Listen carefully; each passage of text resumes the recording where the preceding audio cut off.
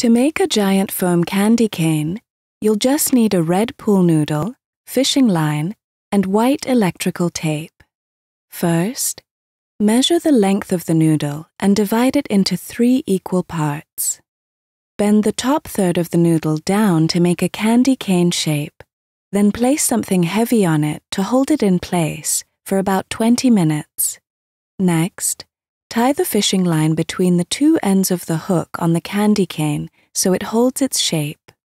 Mark every 2 to 3 inches, 5 to 7.5 centimeters, along the candy cane with a pencil. Finally, wind the white electrical tape diagonally around the candy cane to make the stripes, using the pencil marks as a guide.